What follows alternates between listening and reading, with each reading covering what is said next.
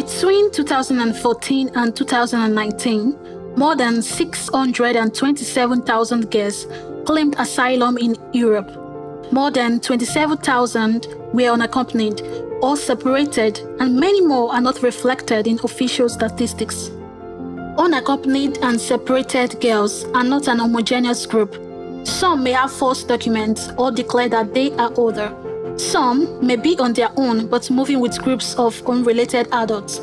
Some may be pregnant or traveling with spouses, children, or extended family. Many are trafficked. This makes it difficult to identify them.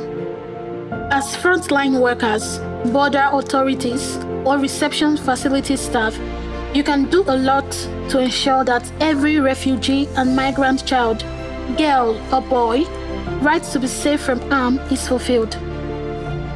If you think someone is unaccompanied or a separated child, contact relevant authorities or organizations for support and further action.